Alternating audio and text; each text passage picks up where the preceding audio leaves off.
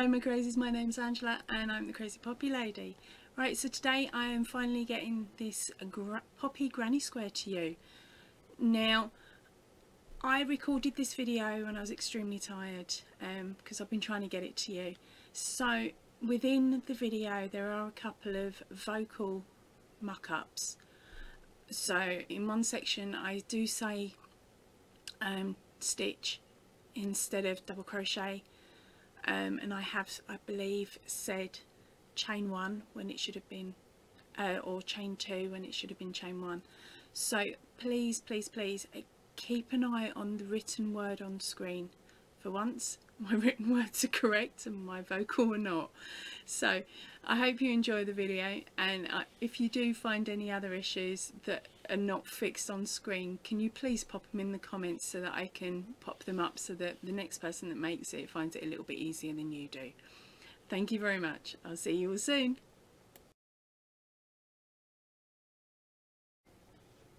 Right, so to make it so that it's a bit clearer for you guys to see, I've had to turn down the brightness on this camera so you can make out the differences between the red and the black. I'm hoping that by doing this it will make it easier for you to all see when we get on to doing the black section. So first of all we'll be making the poppy. So you start with your black, then moving into the red, then we flip the poppy over, pick up the yarn of the black, so don't cut that off, just leave that hanging.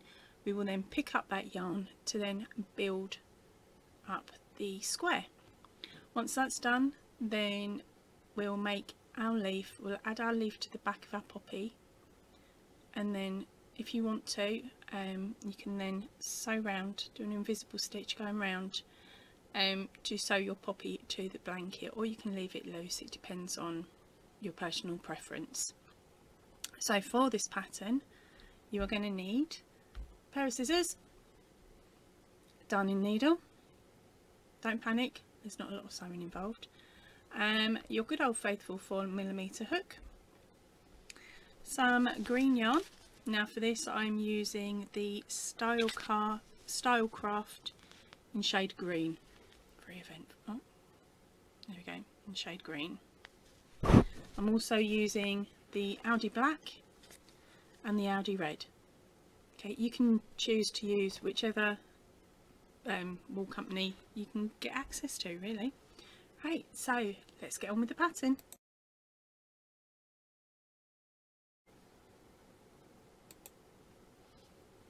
Right, so to start with we will be making a slip knot, placing that onto your hook. Now chain 2. In your second chain from the hook you're going to be placing 11 stitches. On your 11th stitch, don't complete it, wait for me to catch up with you. Okay, so let's start with our first.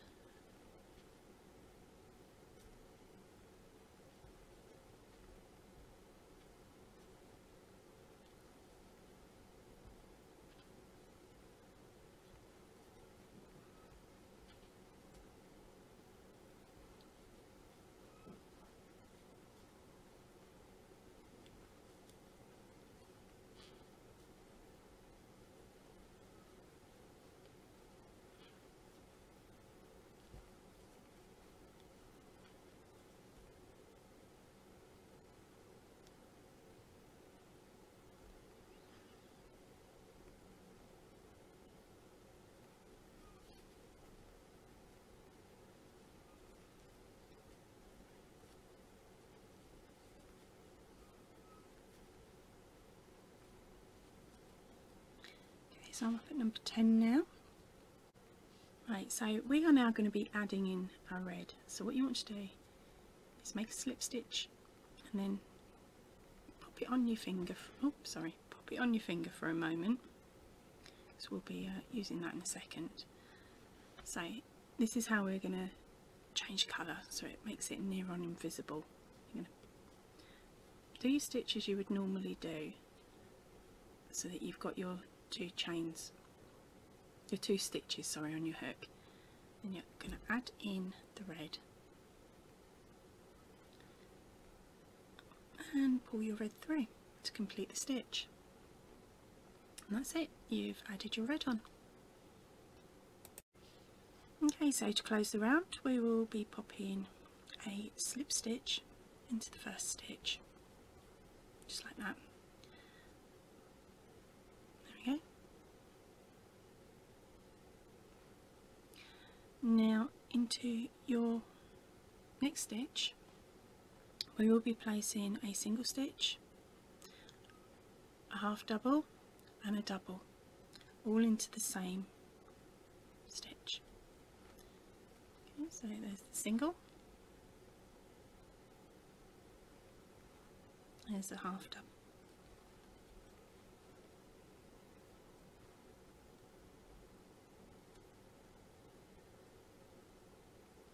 and there's the double.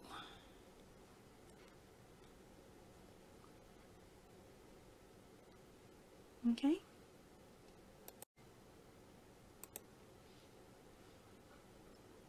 Now into our next stitch we are going to place 2 double crochets.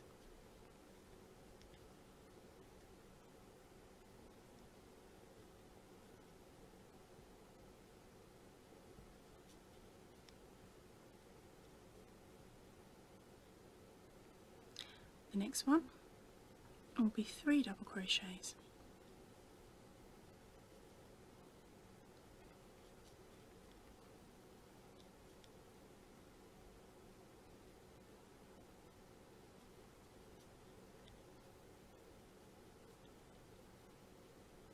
Now into the next stitch you'll be placing a double crochet, a half double crochet and a single crochet. That's mirroring the other side, and then we follow it with a slip stitch into the next stitch.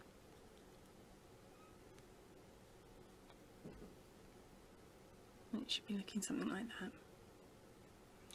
Now into our next stitch we will be going up the stitches again, so that is a single, a half and a double, all into the same stitch.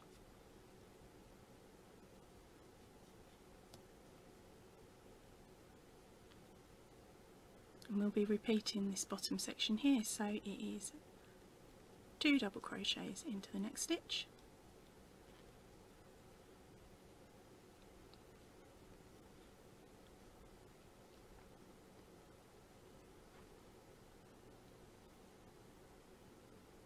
three into the next,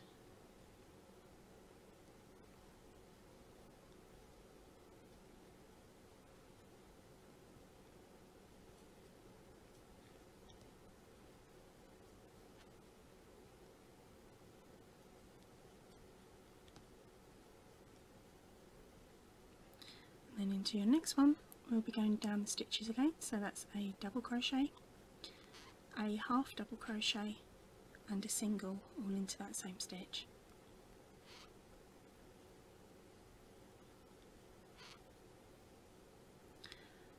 And then we'll be placing a slip stitch into the next stitch. There you go. So now for our next round we'll be chaining 1, and into your first stitch you'll be going up the stitches again, so that is a single stitch, a half double and a double, all into the same place.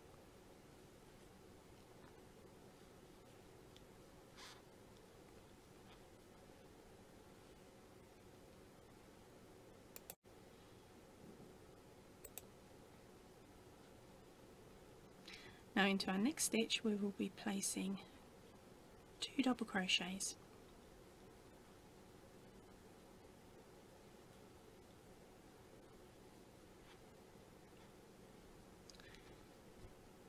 And the one after that will be 1 double crochet into the next spot. Now that pattern we're going to repeat round until we get to stitch number 9. So the way I like to do it is every odd is 2, every even is 1. So that's double crochet into the next, which is our third stitch, followed by a double crochet on its own, just the fourth,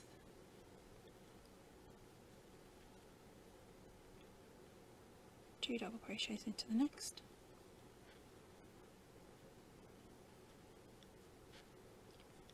double crochet on its own,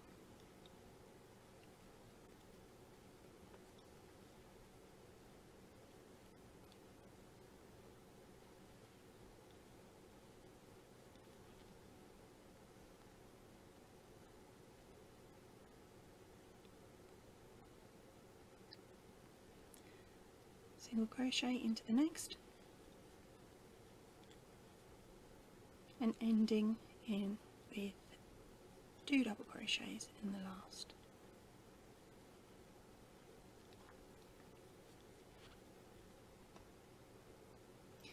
Into our next stitch we'll be placing a double crochet, a half double crochet and a single.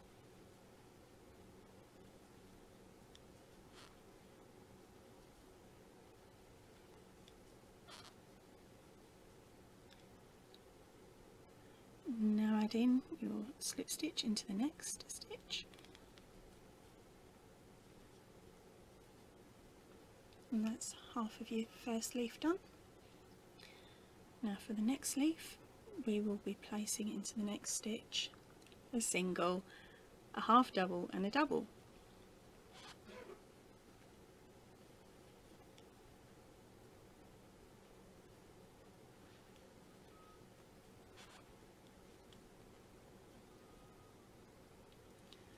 Now we are just going to be placing 9 double crochets in the next 9 stitches.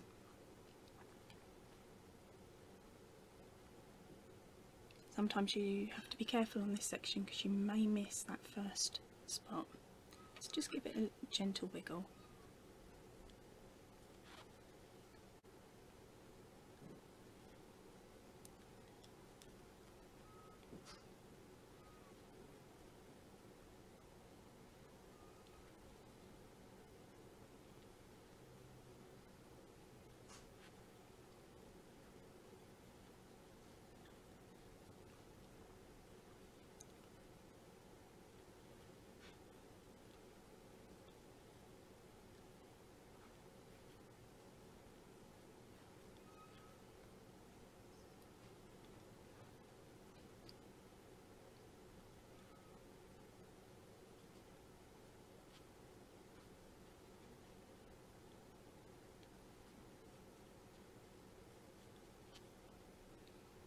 Right, so into the next stitch, which is number 10, we will be placing a double, half double and a single.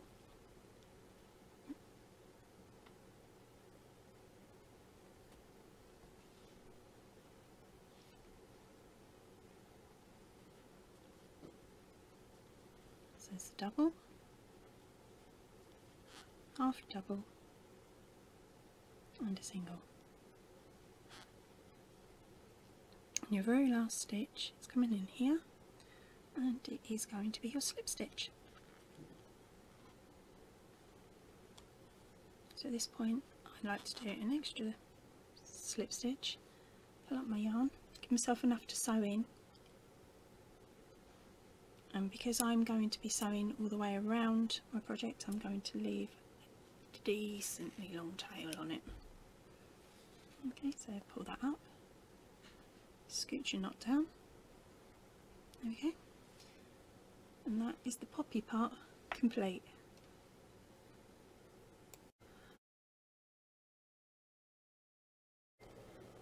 Right, so here we go for doing your square section of the poppy. What we're going to do is pop your hook through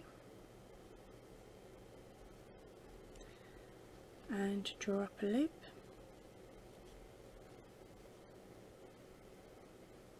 Okay, now we are going to chain 3.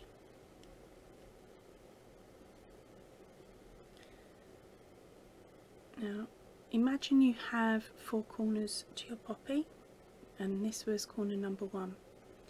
You're going to place your hook around through the stitch for corner number 2, pull up a loop, make it slip stitch, then again chain 3, turn your work so that you're now going to be working into corner number 3.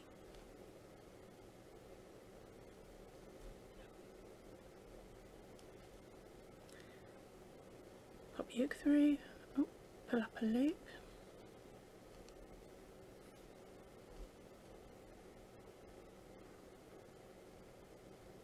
okay, and that's slip stitch again to join, and then chain 3 again, and then into your final corner, pull up a loop, and then we are just going to then chain 3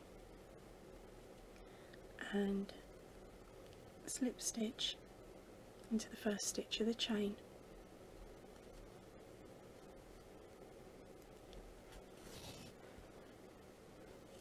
There we go. I don't know if you can really see that very well, but that then creates a little box, and so you've got the row coming along the bottom, up the top, and then you've got across the top and then down the other side, and we will be working into those chain 3 areas. Okay, so for the first round of this we will be chaining 2, then we'll be placing double crochets into our chain 3 space from the previous round.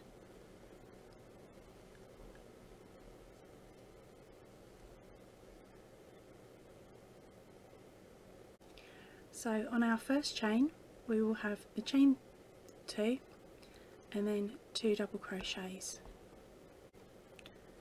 Now chain 2, move round to your next chain 3 space and place 3 double crochets.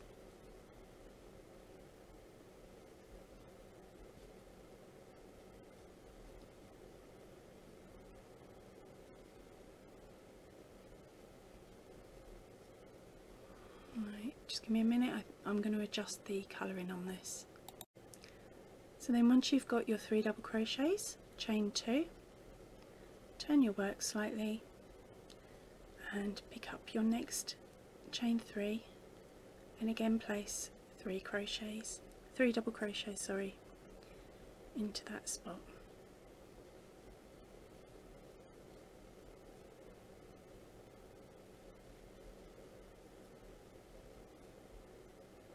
Then chain 2. Now we're on to our last chain 3 spot. We'll place the 3 double crochets in again,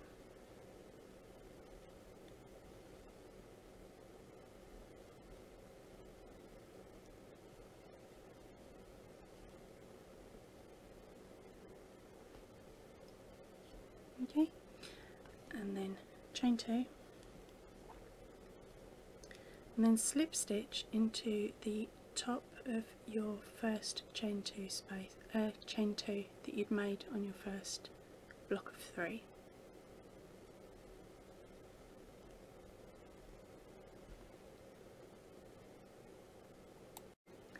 Now at this point your stitches will pull slightly towards you. Don't worry, they will sort themselves out on the next round. Okay, so for this next round we are going to slip stitch over to the next corner along. Okay, so now we are going to chain 2. We are going to place 2 double crochets followed by chain 1 and another 2 double crochets all into that corner.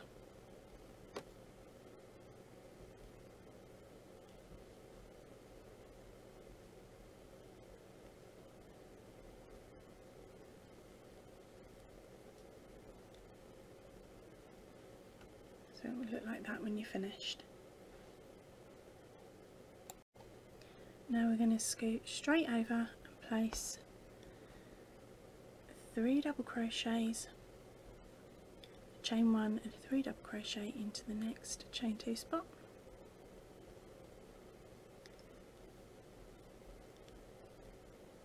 And you're going to carry on doing that all the way around until we get back to your first, where you're going to do a slip stitch to join your stitches. Okay, so we're coming up to the end of the round.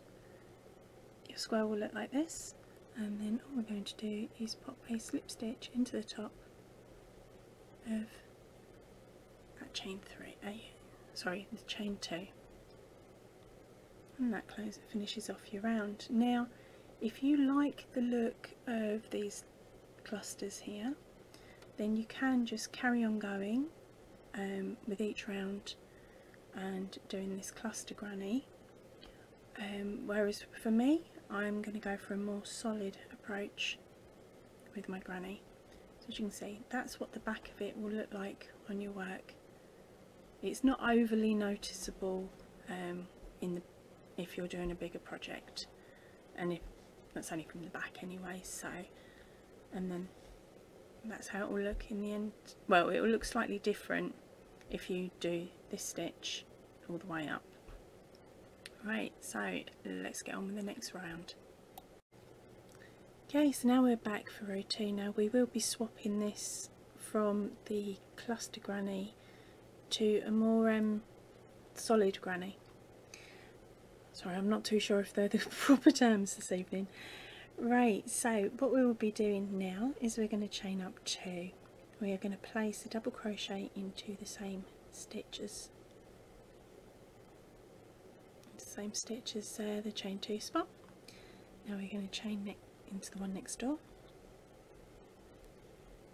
and then we'll be placing 2 double crochet and a chain 1, and then 2 more double crochets into that little corner gap there.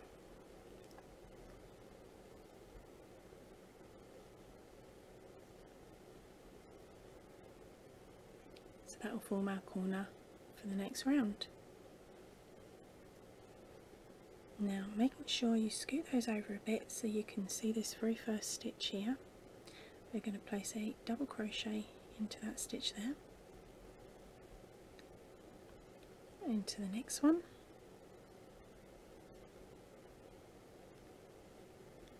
and into the third one along there. Now to help us make up our the right amount of stitches, we are going to be a bit cheeky here. We're going to put a double crochet into the gap that was created by the way our stitches were formed on the previous round, and then our next double crochet will go into the stitch. Now we'll go again, we'll carry on double crocheting to the end of our stitches, and then for our corner we will be placing 2 double crochet,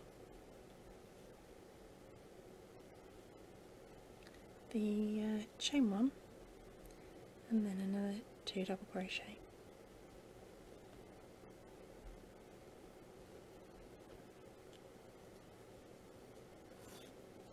So when you're looking at your work now, you'll see you've got quite a nice defined corner here and a defined one there, and you'll have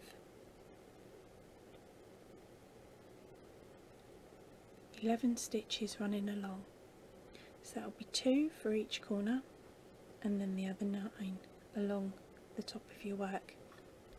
Now all we're going to do is repeat this now on the other 3 corners, and on the other 2 edges.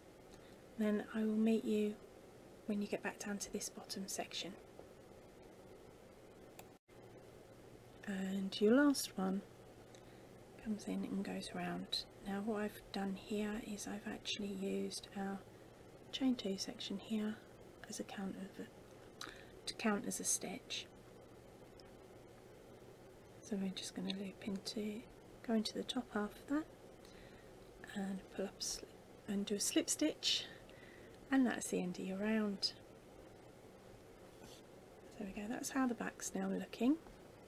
and this is it from the front with all its bits and pieces, which is why I like to tack mine down, because it does roll quite a bit. Okay, so for our next row we'll be repeating the same style here, but we'll be adding in a couple of stitches as we're going along. So your stitch count on this row, this next row, will be 15.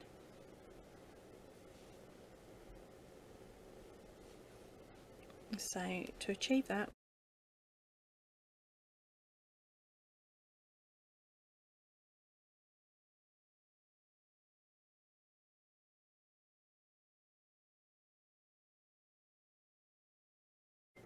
okay, so I'm back with you for finishing up this round. Now we're going to do the same as previous rows. If you give your stitches a quick count, I normally do it about here, and just to check that you've got the 15 that you need.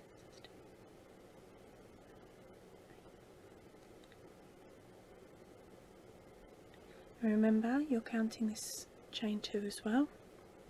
So I've got 14, so my 15th comes in here, and then slip stitch to join them.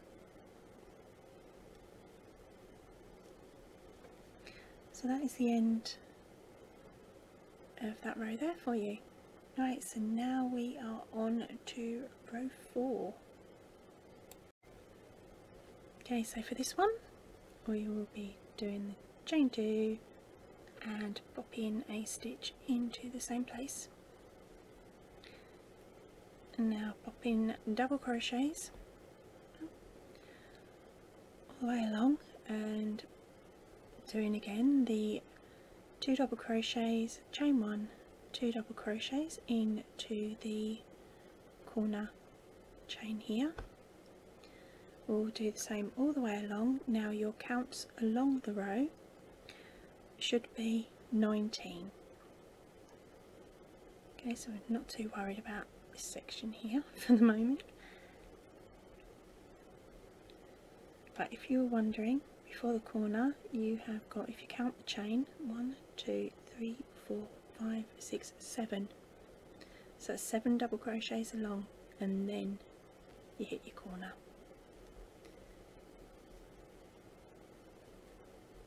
Alright, so I'm going to leave you to get on with this row, and I will meet you back when we reach here. Right, so for this last section here, make sure that you count those chains in the corner, and you're looking to place 10 across the top, including those. Once you've got that, you should have 19 stitches, including your chain stitch. It goes all the way along the top, and then just slip stitch into the top of your chain 2, and you have that row complete as well. Right, so as you can see, we are now on to our last row. So to complete that one, we are going to do the same as we've done previously, but now our stitch count is going to be 23. So I chain 2, pop that first stitch into the same space as your chain 2, and double crochet all the way along.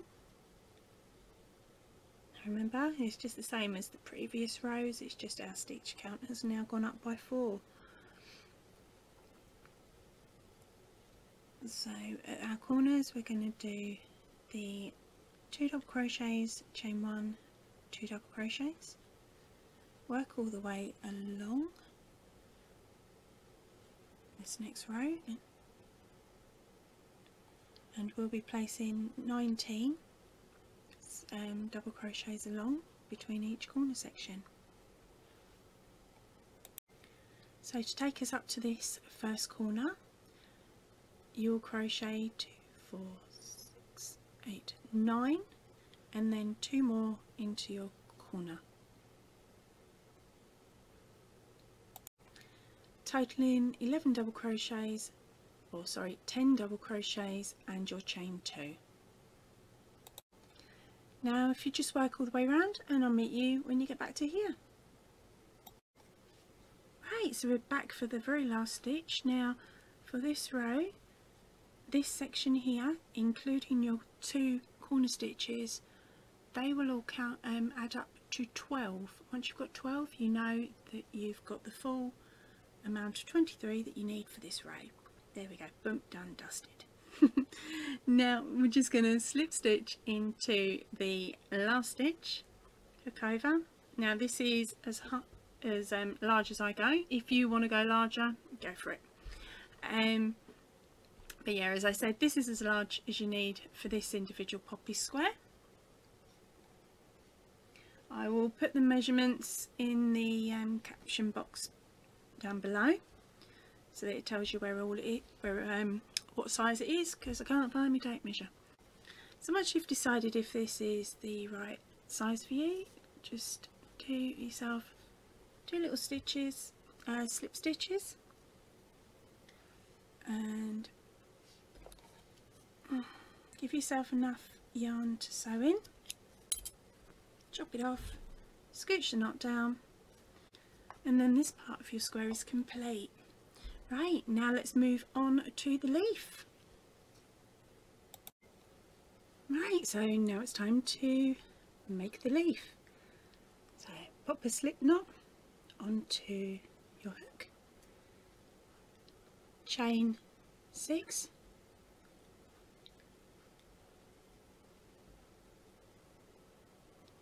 there we go. Now into the second chain from your hook, going to place a single crochet. Into the next one we're going to do a half double crochet,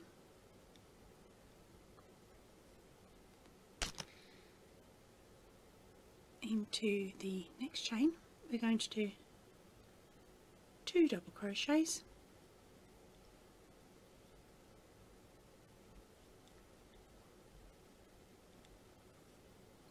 in the next chain it is half double crochet, and then in your last chain we are going to do a single crochet followed by a slip stitch, and then another single crochet. Now that has brought us all the way down and all the way around. We are now going to be working on the other side of the chain. So what we're going to do is we're going to just scoot in and match it up with the stitches on the other side. So our next stitch is going to be a half double crochet. I'm going to pop it through just like that. And then our next stitch is 2 double crochets into the same place. Sorry, I can't see what I'm doing there. There we go. Let's try it again. 2 double crochets,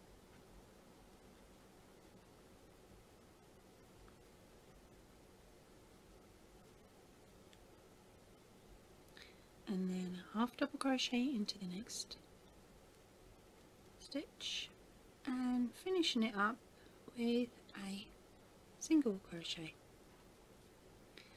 Now just to finish off the leaf, what I like to do is I like to pop a slip stitch into the very first double crochet on the other side. So just like that. And I hook over, pull it up, and you're going to need to give yourself enough to sew it on with. And we'll just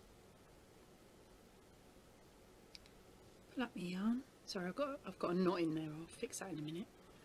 And then scoot down, and that is your leaf made. Now another thing you could do is on the return section, when you do your next lot of stitches, you can actually work over this yarn here, so it saves you less sewing in at a later point. Right, so your next step will be just to sew in the end, your short end on your leaf, and then pop that on your poppy square, and gently tack that or sew that in, and then also to run a little stitch, you can either pop it in and out of between the 2 rows here, okay, which still gives you a flippity floppity petal, or you can run it along here instead. Now what I do is, sorry, I haven't actually got my darning needle, I've just dropped it on the floor, so I've got to find it. I just pick up the top stitch and stitch through the top section of the stitch, and then all the way through the poppy with my red yarn, and then back down and just pick up the top one again, and just keep doing it like that until I've gone all the way around. And it's the same for the leaf, but make sure that you put your leaf on first and then sew your poppy on second. Right, I hope you like this tutorial. Sorry it's taken me so long to get to you, and sorry it's a bit gobbledygooky. Right, I will see you all soon for the next tutorial. Goodbye for now.